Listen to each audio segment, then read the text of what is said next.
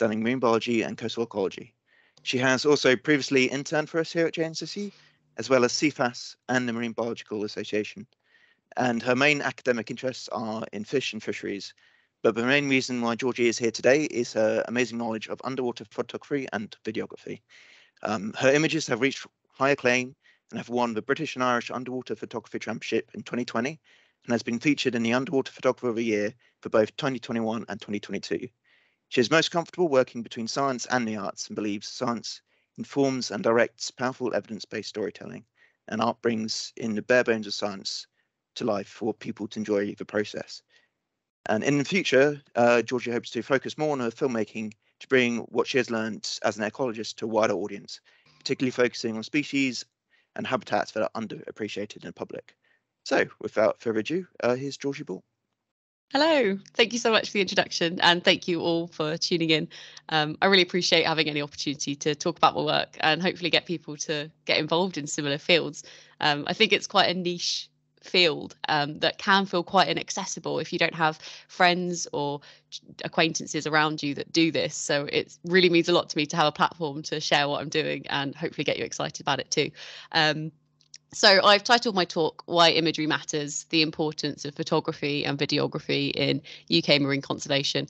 And I have to admit, there will be more of a photography slant on this, but the lessons are broadly applicable to videography as well. And essentially, if I had to summarise what this will be about and the aims of this talk, it's that I really want people from any experience level, whether you've never picked up a camera before, or if you take a camera out whenever you go on a walk or a dive, to realise that what you're taking or what you could potentially take with any piece of equipment has value for conservation. And if that's the kind of image and the picture I can get across to you, then I feel like it will be a successful talk. So just a quick sort of introduction and format for what I'll be covering. I've decided to put this talk into two parts because from my understanding this is obviously a working day and you might have quite a busy schedule, and I figured that the main things that people might want or expect from this talk is some practical tips on how to take photos. So I'll start off the talk in that kind of field, and I'll be introducing the kit that I use, but also talking about some of the best kit that you might be thinking of using, what you might already have. And this will be budget friendly. I won't be trying to sell you things that are £10,000 because I often find that when you Google underwater photography, the products that usually come up are slightly horrifying in terms of their price mark. So this is going to be an introduction to what you can do with a budget that isn't going to break the bank. And some of the things that I wish I'd learned sooner when I started doing this about 5 years ago. And then part two, I guess it's like an inspiration session and it's slightly more conceptual, and I'll be looking at some public perception surveys about native marine life. So specifically focusing on why actually the UK really needs people to be taking photos and getting excited about what's there. And it's not just my anecdotes that support that. Public perception surveys hint at the same thing. And the power of sharing perspective, and why I think that obviously as a scientist I value science and I value evidence-based kind of approaches, but there's a lot to be said for sharing perspectives and making people feel stuff. And I think that statistics can do that, but imagery has something really special going for it, and you don't have to be working for the BBC to create something really powerful. And then we'll finish off with a Q&A. And I'm going to try and not waffle on too much so that there's a good sort of 15-20 minutes for people to have a chat. If you've got specific kind of queries about a piece of kit that you're using or a kind of approach that you want to take, I'm more than happy to stay beyond the 2 o'clock if that's needed. If that's okay with Sam, more than happy to do that, but you can always email me otherwise. So I just thought, as well as the introduction that Sam very kindly gave, I will just cover a really quick bio into how I got into photography. So I started photography in 2016, 2017, I think. Yeah, 2017, I've forgotten. And I learned to dive in Cornwall in Falmouth. And straight after doing my open water, I took an internship with a really nice guy called Tom from Hydromotion Media. And he, for the most part, used a compact camera, and he taught me using one of his compact cameras kind of the basics and how to sort of compose things, exposure, all that kind of stuff. And I, before that, had developed a weird infatuation for stalking Facebook groups where people would post things that they'd found rock pooling, and I would get really excited trying to work out what they were from the comfort of my parents' house back in Hertfordshire. I didn't grow up by the sea, but I always had a weird fascination with it from documentaries and my dad finding fossils and showing me. And that really was where it started for me. And then in 2018, I got my first underwater camera, which I'll tell you more about. And I went for a phase of just being, any photo I took, I just thought was amazing. And I took this little tiny juvenile squid. I'm not quite sure on the species because it was about the size of my thumbnail. And that was just using a budget compact camera and a video light that I got on eBay for about £15. And I couldn't believe the quality that I could get with something so, I mean, relatively affordable in the world of underwater photography. And I started night diving regularly with my friend John Bunker and other local divers in Dorset and Devon when I eventually moved down here at the same time. And it just sparked an obsession. And now every waking minute is basically just me thinking about photography. But then I was really lucky, and in 2020, I was able to branch out a bit more, and I stopped just using a video light that I'd got on eBay, and I ended up using a strobe, and I had a wide angle lens and a macro wet lens that I attached to my camera. And this really allowed me to start diversifying the type of photography that I did and getting a bit more creative, which I will cover and hopefully inspire you to do as well. Which eventually led to a complete surprise from me. The British and Irish Underwater Photography Championships. I entered my first ever competition, which was that one in 2020, not even expecting to place, but hoping that I could get some feedback that would allow me to develop as a photographer. And I managed to win. But I mentioned this because it was an amazing opportunity to start talking to people like yourselves. And I think competitions are very intimidating. And I kind of sort of put in on a whim, but actually they're really great opportunities to meet like-minded people and be given a platform to share why you do what you do. So if you ever feel, you're on the edge about entering competitions and things, I can't actually recommend it enough, depending on what stage you're at. I think you can get some really good feedback from it. And it's kind of given me a real chance to publish my work and also share why I love doing what I do. So I just thought I'd have that in there as sort of a little nod to the British and Irish Underwater Photography Championships and BSOUP, the British Society of Underwater Photographers. They're a really lovely bunch, and I really recommend joining the society. It's not too expensive, and you can join from anywhere in the world. There we go. So this is part one of getting started and some practical tips that hopefully you'll find useful. So if you haven't picked up a camera before, or even if you have, I think one of the first questions you should ask yourself is, what are you aiming to do and what really inspires you? And sometimes that might be through looking at what other people are sharing and thinking what you like and dislike about what they do. But looking at its core, what animals, what habitats, what areas of research are you really engaged with? Is there a gap that you think, actually, no one's really showing this? And there are loads of species, particularly in the UK, that don't really have that kind of feature or that spotlight. A lot of British wildlife photography is around sort of charismatic bird species, your puffins, your gannets. I'm talking more coastal here, of course. But people often really enjoy megafauna, rightly so. But there are so many kind of obscure habitats, whether it's wetlands or marshes or ponds, for example, and most of them are facing serious decline. So just by putting any habitat or species or feeling that you have that is inspiring into your work, it will really ground you for success, in my opinion. And I think that's all of the photos that I've taken. Whenever I've taken the photos that have been in awards or published, I've really felt something when I've taken that photo. And I know that sounds probably a bit wishy-washy, and it's not necessarily something that you can replicate or force, but I do think that if you feel something when you're taking a photo, it's more likely to make other people feel something too. But But it doesn't have to be that way. You don't have to create something that's worthy of framing and putting in a palace. It can be something that's quite simple and humble. It can be just you might just want to document a phenomenon, or document your experience, or document something you've done, and that's absolutely fine too. And I think that adding you into that story can make people feel things, even if the imagery itself isn't sort of technically perfect. Just by documenting something and getting excited about it is really powerful too.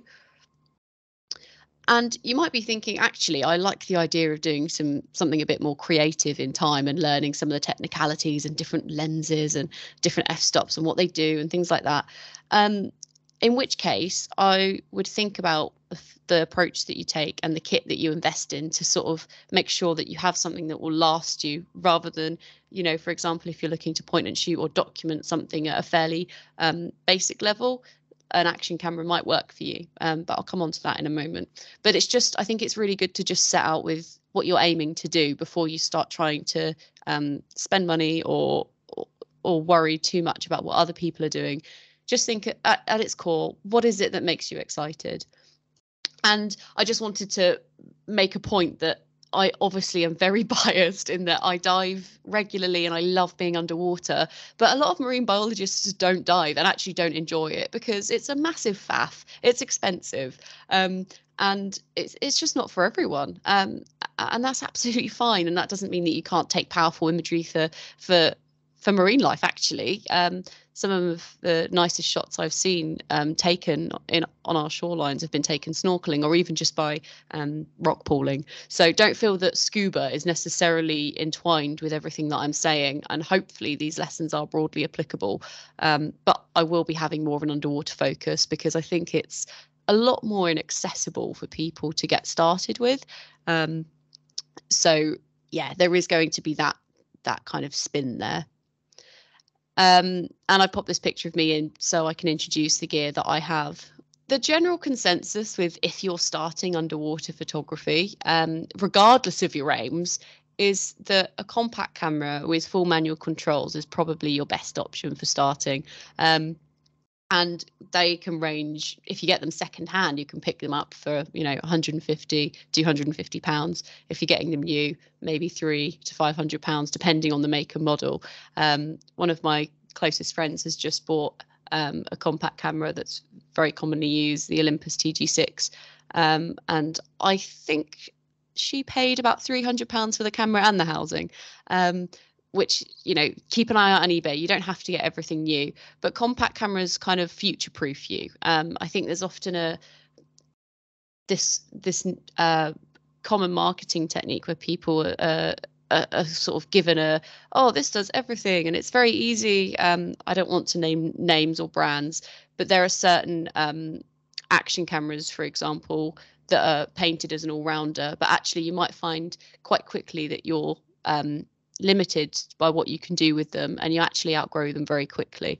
There are all sorts of pros and cons to different makes and models, but here are a couple of ones that I know photographers around the UK use a lot. The Canon G7 and G9 series are very, very popular. They will future-proof you for years. I still use the Canon G9X, and that's what is in that housing there. But that started off, that rig, as just me holding that housing and diving with that and nothing else underwater. And I'm equally as happy with it now, 5 years on, as I was back then. The Olympus TG series are amazing, and the Sony RX series are great. The key thing that you want to look out for with compact cameras for underwater photography is that they have full manual controls.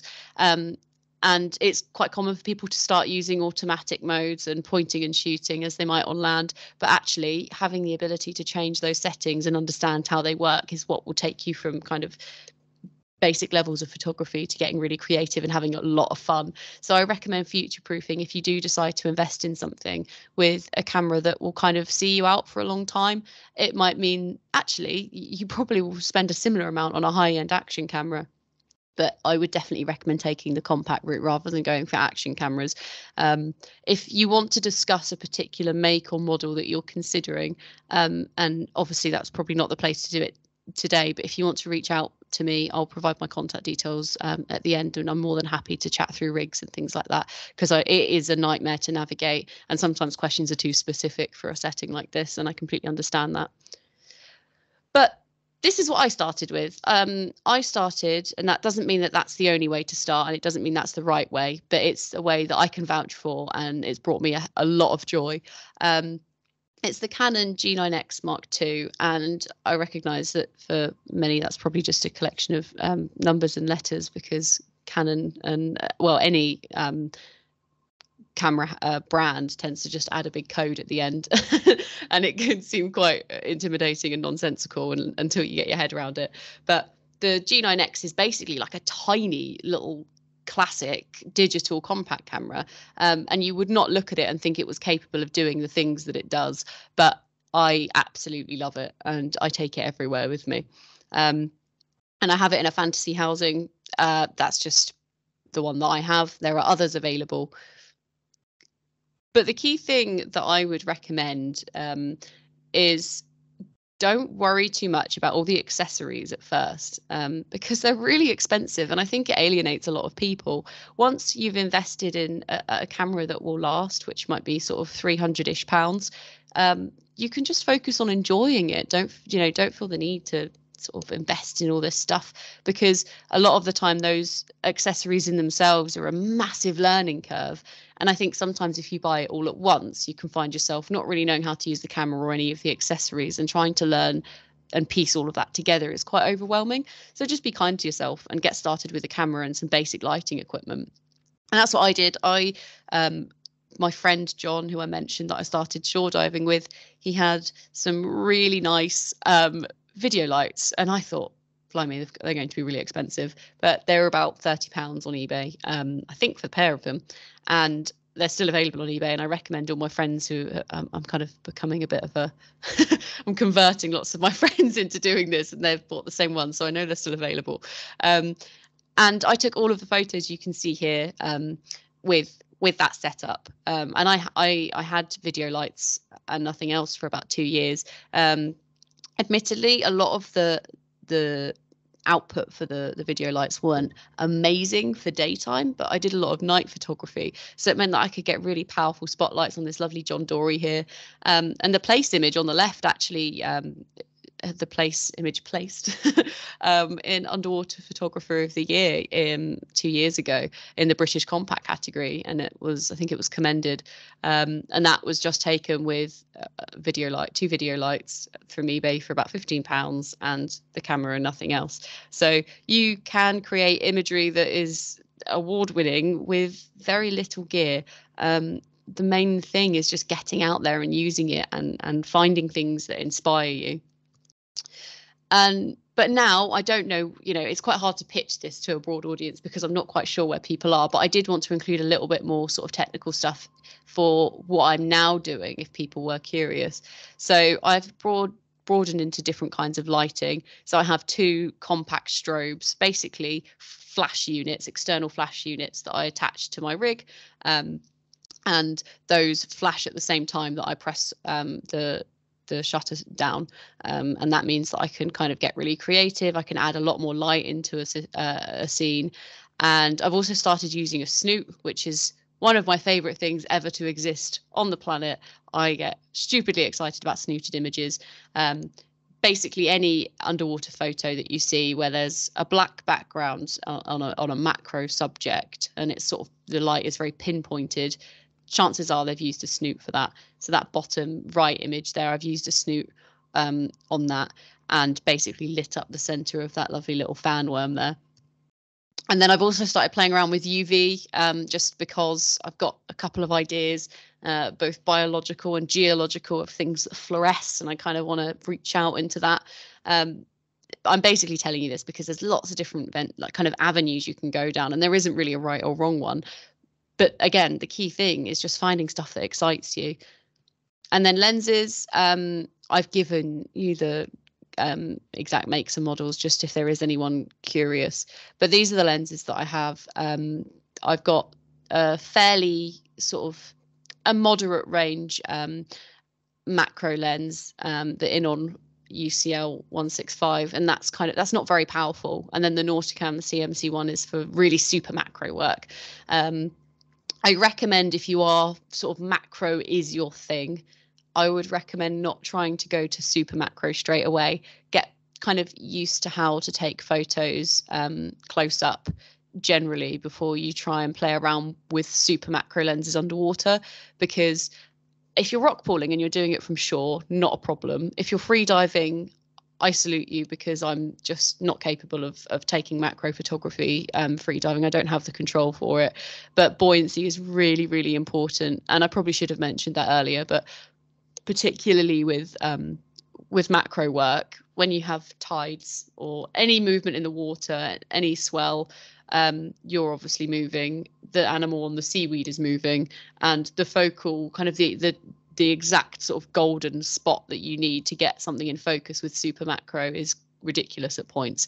And that is one of the drawbacks of compact cameras, is that you can't kind of allow for higher F numbers and sort of cater for that and get huge areas in focus when you're doing macro work. So do be patient before you try and run before you can walk with macro, because it is a real challenge. But I think it's probably one of the most rewarding underwater photography techniques. And then I've just put the UWL H100. That's just the wide angle that I use. And if you see any wide angle images here, that's likely the lens that I've used, if anyone's curious. And I've just included a couple of wide angle shots that I've then started to take. So you can just see how I'm diversifying out. You've got the lovely little grey seal at Lundy, and then some fun split shots that I've taken at Charmouth of some of the fossils. And you can just basically get creative. The more accessories that you have, I think the more inspiration that will come with that. But don't feel you have to take great images. One thing I did want to point out as well about imagery is that I feel there's this association of more investment equals better output. And I think, generally speaking, there's lots of arguments for that. However, if I ask the average person, do they think that I took these images with completely different gear, they would probably say no. I would assume that's the same gear, maybe even the same animal. It's not, potentially all of the same accessories and settings, etc. That's not the case. The image on the left I took last year in the summer, and that was using that snoot that I told you about. It's basically a way of spotlighting your subject, and a flash that only spotlights a particular area rather than lighting up the whole scene. And I used a snoot for that, which cost a fair amount of money, a few £100 on the secondhand market. But the other one on the right, both Tom Pot Blennies, was taken with just a single strobe and no lenses. I don't think I used any wet lenses for these photos. And the reason why I was able to get that spotlight was because there was a rock in the way, and I used the rock to cast a shadow over the body, and kind of just placed my strobe behind it and cast a shadow so that only the face was lit up. Obviously, there isn't a convenient rock wherever you may go to get some sort of convenient snooting with your strobe or whatever equipment you may have, but you can get creative, and you don't necessarily need to invest more money to have creative outlets, is the point that I'm making. I put down these makes and models and things for interest, but I don't feel that you need to invest in those things to have an output that you're happy with. I really wanted to take an image like this for quite a while, and was just lucky on the day that there was a really nice rock in the way. Initially, it cut out half of the Tom Pot's face, and I realized, oh, maybe if I move it, it will snoot it perfectly. And fortunately, the Tom Pot stayed around for me to try. But yeah, just a quick lesson of don't feel that more money equals better output. And I personally, as a student and undergraduate, felt very intimidated, to be honest, by underwater photography, and I still do to an extent, because often you feel like you can't take photos of certain animals without money, you can't take photos with certain techniques because of money, but that doesn't mean you can't take images that are powerful. So moving on from gear specifically and talking about some specific technical tips that I recommend. Editing, I think this isn't spoken about enough. Editing is really important, and it's actually really fun, in my opinion. Not everyone finds it fun, but I find it really rewarding, and it doesn't have to be highly technical, but it makes a massive difference. And I really wish I'd learnt this earlier on, because there are some images that I was posting everywhere just in pure excitement, not edited them, and they looked terrible. But had I have spent a bit more time, honestly, about 5 clicks in Photoshop will change an image completely. And I've used this example. This is the first dive. This photo of this cuttlefish was taken on the first dive I ever did with my own camera. And I thought this top one, this very green washed out one, was the best image to ever exist, because I was just so excited. And I didn't really do anything with it. I just shared it and was like, wow, I found a cuttlefish. I can't believe it. But actually, there are a few technical problems with this image. It's a bit blown out in places. There isn't any external lighting. It's a bit dark, and I didn't white balance at all. But last night, while playing around in Photoshop, I managed to, just changing the white balance, changing the contrast, and changing the saturation, and cropping it, I managed to get the image to that. Don't get me wrong, still not a perfect image, but I think people, a lot of the time when I see new people starting and they're sharing all the stuff that they've done on Instagram, it's lovely to see. And there's nothing wrong with sharing the images as they come from the camera, but just play around with editing. You might find that your result is elevated way beyond your expectations. And I've had images before that I've thought there's no way that'll be, in fact, the seal image that I showed here. Oh, where's it gone? Sorry, my laptop's a bit delayed. This seal image, I thought this was going in the bin, because I thought the amount of plankton in the water and the general just exposure of the image was too far gone for me to actually do anything with. But I managed to recover it fairly easily in Photoshop. So sometimes even the images that you might not expect to be good end up being something quite special, just from a little bit of patience in any editing software. It doesn't have to be Photoshop. And another thing, I really recommend not doing what I did. And when I had my video lights, I used the auto setting and the burst mode, because I thought, if I just hold my finger down and have it on the auto setting, one of them's going to be right at some point, and then that will be fine. And to be honest, yes, that does work to an extent. And I have that place image was taken with that was in the Underwater Photographer of the Year competition. That was taken using that methodology. It does work. However, it's incredibly haphazard, and you don't really know why something's gone right or why something's gone wrong. And very often you'll find that whites end up really, really bright and overexposed, to the point where the data is just white when you try and edit it. It doesn't really allow for you to have any flexibility. You can't get creative with your lighting or anything. And shutter speed also means that sometimes when you just shoot on auto all the time, when things move, you'll find that they blur very easily. So I really recommend, I know it's very intimidating if you haven't done it before, but if you start to learn why different manual controls like your f-stop, your shutter speed and your ISO, how they work and interplay with one another, it's worth doing. It is intimidating, but I definitely recommend doing it early on rather than later. Don't be like me, don't be lazy. And shooting in RAW, most of the compact cameras that in fact, all of the compact cameras that I listed on the previous slides, they all have the capacity to shoot in RAW, but you have to turn that on. And by shooting in RAW, it means that when you go into the editing software, you can access all of the data about that image. It's not just a kind of, I guess, a flat image. You've got all of those values for all of the different colors and layers, and it means that I didn't shoot in RAW when I took this photo. Had I have shot in RAW, I imagine I could have restored it to a much better standard in post-processing.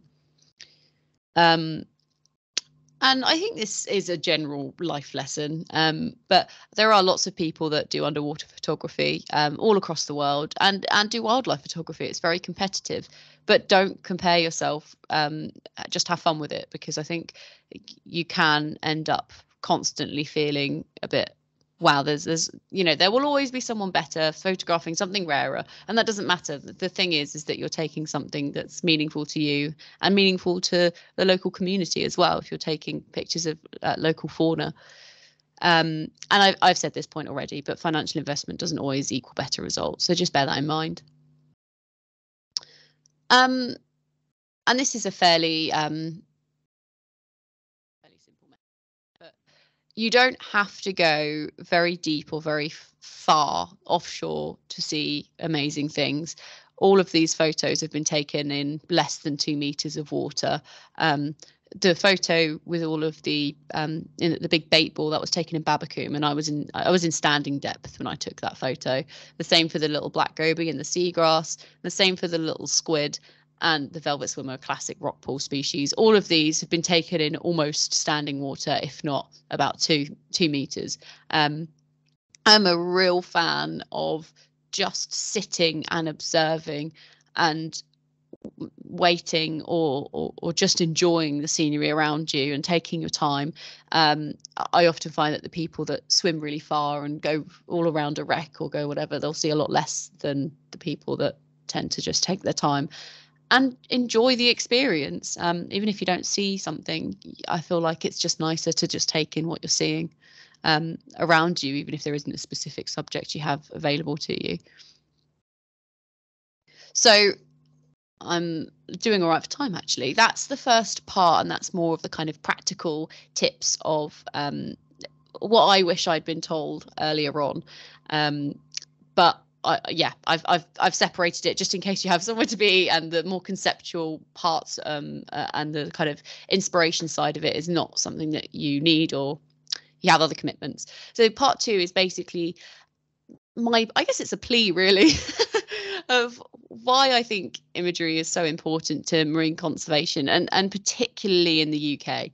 And I think with this kind of motto and this outlook, it might maybe change how you take photos, or why you take photos, or what you do with the photos that you take. That's what I hope anyway. So I'll start off with an anecdote, and this is really where I guess everything I'm talking to you about today stemmed from, and it's just a personal experience I had when I did a week's work placement at London Aquarium when I was 16, 17, something like that. And at that point, I'd already developed my weird obsession for stalking Facebook groups and trying to identify rock pool species for absolutely no reason. And I realised that actually there's a lot of really colourful, beautiful animals on our shoreline. And that kind of ended up with me wanting to study marine biology. But when I was at London Aquarium, we had a day where school children came in, and there was a card sorting activity, and they had all these different cards sorted out on the floor. Well, not sorted out on the floor, I say jumbled on the floor, and they contained anything from sort of small pink nudibranchs to blue sharks to humpback whales to cod, mackerel, some brown seaweeds. What else was there? A lot of the classic commercial fish that you'd expect to see, fairly neutral in colour. And the children and the staff members of the school, this is a primary school, were asked to sort them into 2 categories. Ones that they thought came or you could find in the UK either seasonally or all the time, and ones that were exotic species that weren't able to be seen in the UK. And you might be able to guess where I'm going with this, but what the children and the staff did is anything that was remotely colourful and conventionally cute, including seals, or seahorses, nudibranchs, sharks, they were all put into the tropical species pile.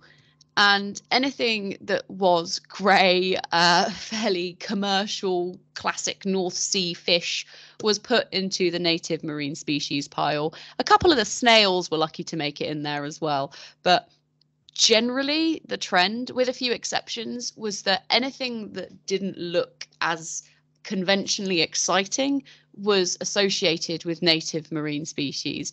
And I just thought it was really sad. And oh, I'm hoping that's moving forward, it's one of the most common responses I have to my photography when I talk about what I've done, or shown people what I've taken. It's a classic, oh, this wasn't taken abroad, I thought it was taken in the tropics, or is it really that colourful down there? And another classic is, I thought it was just mud. But unfortunately, it's not just anecdotes that I've experienced that kind of back this idea up. The public's perception in terms of research shows that the types of species that we have in the UK are underestimated, and traditionally charismatic animals and colourful species are less likely to be associated with UK waters on bigger public perception surveys with thousands of participants. Even things like the humble tompot blenny is not associated with UK waters simply because it's colourful. In contrast, plain and less colourful species are more commonly associated with UK waters. So your whelks and just generally anything that's brown, basically. But it's not just the type of wildlife, it's also the amount of wildlife that the public underestimate. So there's a really great study by Rose et al. From 2008 that shows from a survey of 3,000 people in the UK, and they were asked to describe from a set of criteria what they think the seabed would be like beneath the region that they live or off the coast where they visit for seaside holidays. And 44% of the respondents said that they considered the seabed to be generally, mostly, or utterly barren. They have a very pessimistic outlook on what our seabeds look like. But of course, if you study this, like many of us are really fortunate to do, we have this real blessing of knowing that there's way more out there. Whether it's kind of your soft corals and your urchins and the colours that they bring, or even the sandy flats that are kind of associated with very little, actually can have some really cool charismatic crabs in there. I've spent hours over sandy flats at night, and you'll find lovely bobtail squid, different crabs, big flatfish, and some of the kind of fights that you can witness between crabs always makes me laugh. And then in the summer, you've got the lovely big bait balls that come in, and the white bait and the mackerel chasing them in on shore. We know that there are amazing things to see in UK waters, but a lot of people aren't lucky enough to see it, or don't have the opportunity, or aren't able-bodied enough. And this extends further as well. So in terms of ecological value, native species with the greatest ecological value are typically ranked the least interesting. So in this survey, they were given a list ranging from merle to cod to nudibranchs of things, and they were asked basically, how interesting do you find this species? Would you like to know more about it? And the ones that are typically favoured for highest ecological services were consistently ranked the least interesting by the public. 65% of respondents recognised seagrass, but less than 10% listed seagrass as a species they would like to know more about. And something I found really interesting about this is that seagrass is obviously a habitat, and I'm sure I'm preaching to the converted about how important seagrass is for a collection of reasons, whether it's carbon storage or nurseries for commercial and non-commercial species, etc., etc. However, seahorses, on the other hand, which we know depend on seagrass for feeding, breeding, etc., were ranked as the most interesting. There's a very kind of individual-centric idea of what's interesting in the UK, and the individual seahorses are fascinating to the public, but the habitats they live in are of no interest whatsoever. So we need to create imagery that also inspires people about the scenery and the beauty of just being there, not just the animals themselves. And of course, I'm sure many of you have engaged with seagrass related research, but I popped this in because it's a fairly new one to do with how much seagrass meadows have shrunk in the last sort of century, and how dire the situation is. So there's a real need for people to care. We need people to care more than ever, but they don't. Unfortunately, they don't. And I do have, well, you can probably tell, I think pictures are really powerful for changing that.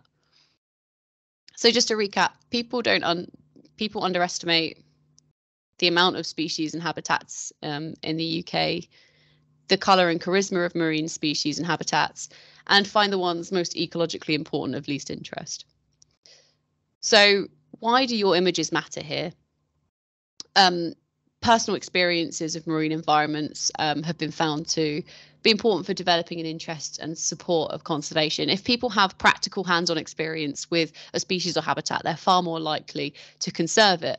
But how do you do that when the animal might be 30 meters down at the bottom of the sea, or even 5 meters down or 1 meter down? It takes a certain inclination, and it also takes possibly finances if they don't live near the sea, or just pre-existing knowledge, and also health, whether you're not able-bodied because of age or because of some other underlying problem, or even people who are afraid of the water. There are lots of different reasons why people won't be just casually stumbling across a hermit crab. But I do think one of the main things that imagery can do is it gives a sense of atmosphere and place in an environment the audience may never experience or visit themselves. And if that's not worth celebrating and pushing for, I don't know what is. And I always include this picture because it's one of a lovely little tub gurnard. You might have seen them if you ever do sort of fish surveying over sandy habitats or muddy habitats. Classic UK species. And I took this photo, didn't really think much of it. And I showed one of my elderly neighbours who's approaching 90, and I showed her it a couple of years ago, actually. And a lot of the time when I see her now, she asks to see it again. She's obsessed with it. She's obsessed with how colourful the eye is and just how beautiful this animal is. And she'd never seen one before. And she said to me the other day that through knowing me, she's realised that UK seas are beautiful. And I think that is something that you don't have to be, as keen as I am with photography to make people aware and make people feel excited.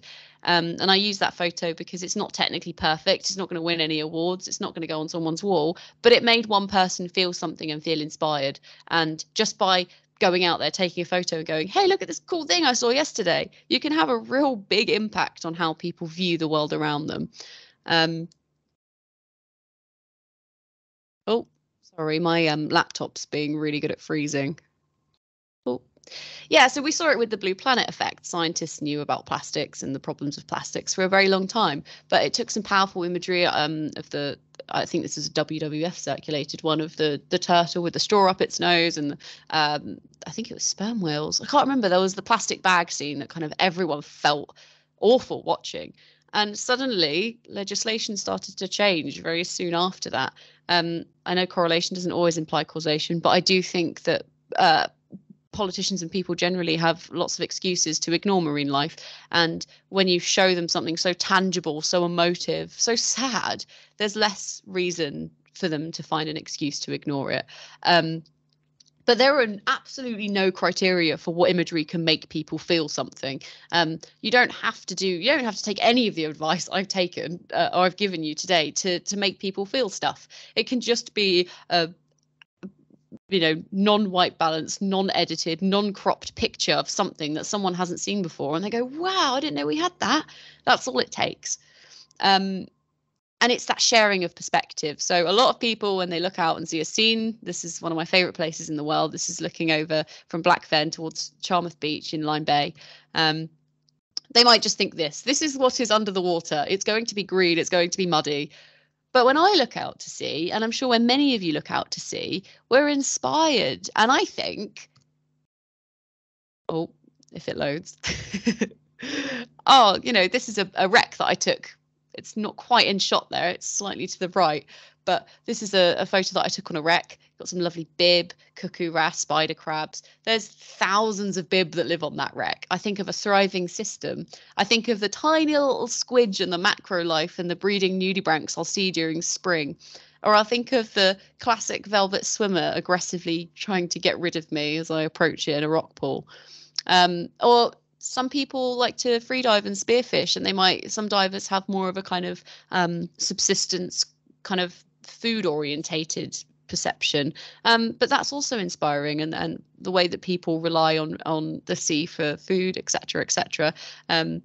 Obviously, I'm painting one note because I have my own biases and perspectives and reasons why I dive. But some people dive for food, some people spearfish for food, and that can be really interesting to certain demographics as well. So there's loads of different perceptions that you can share and change this perception to this, even if the people haven't seen those things directly.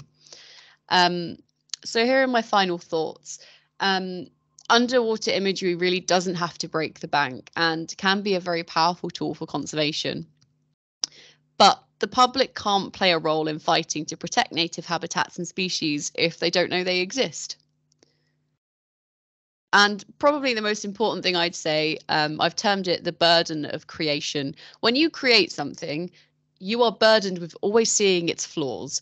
And this applies for scientific writing, it applies to photography, to artwork, to anything that you make, you will see the flaws in it. But that really shouldn't stop you from feeling like you can share it with others. And I almost guarantee you, in fact, I do guarantee you that you will be surprised how much joy you can bring to others by sharing what you've seen, no matter how the technical execution played out. It's always worth sharing your excitement with marine life about others. And questions, hopefully I've finished roughly with sufficient time. I think that was bang on 45 minutes. I've also got an absolutely shameless plug here at the end. I've recently made my first debut independent film. It's written, shot, directed by me at Charmouth, and it's about life at Charmouth, both prehistoric and present. And if you wanted to watch it, you can check it out on YouTube, and that would mean a lot to me. So if you have any questions whatsoever, more than happy to take them now, but you can also contact me on Instagram and Twitter / my email, whichever you prefer. Thank you so much, Georgie. That was an amazing presentation. We do have quite a few questions. I'm not sure if we're going to manage to get through them all. I'm going to just start because Henk has his hand up. Henk, did you want to ask a question? Yeah. Oh, you're on. Yep. Hi, Georgie. Hiya. Thanks for a very interesting talk. It's a nice line of work that you do. Thank you. I have a question. Well, I've put 2 green questions on our notice board there. I've got sort of a technical, techie GoPro versus full DSLR rig question. But in the interest of time, I think the more interesting one is my second question, which picks up on what you just said about sharing of images. So there are a lot of cameras out there, both in the amateur market, professional market, and there's a scientific market now. There are AUVs that go out and hoover up tens of thousands of images per dive. Yeah. Actually, it's a problem. There are so many images now that we can't analyze all the information that's contained in them. But one of the places where there could be massive untapped potential is in the volunteer, in the amateur photographer market, where people are going out with cameras through sea search, through their hobbies, collecting really good stuff, because a lot of the cameras are really good. I'm just wondering about, do you think there's an appetite there, if such a thing existed, say, and maybe there are places where people can share the imagery, but like if a national database existed where people could pool their images, upload them to it, and then let's say there was a fancy pants algorithm that could analyze the imagery, which will happen in 5 to 10 years' time. Do you think people would buy into that? Do you think they'd want to contribute that? Obviously, they're giving away some of their copyright, but the greater good would be that we get much better species and habitat records across the UK. Have you got any thoughts on that? I absolutely think there's an appetite for it. And when I give this, I give a slightly different talk, or I have given a slightly different talk to current underwater photographer groups. And one of the main things is that I think people are either they think that you're either arty or you're scientific with your approach. And that's usually not the case in my experience. People who take photos actually have amazing identification knowledge. They know so much about the local habitats and they really care about them. They feel a real sense of stewardship towards them. But it's often, I think people do feel intimidated by taxonomy, and that's why sometimes sea search isn't getting the engagement that it deserves.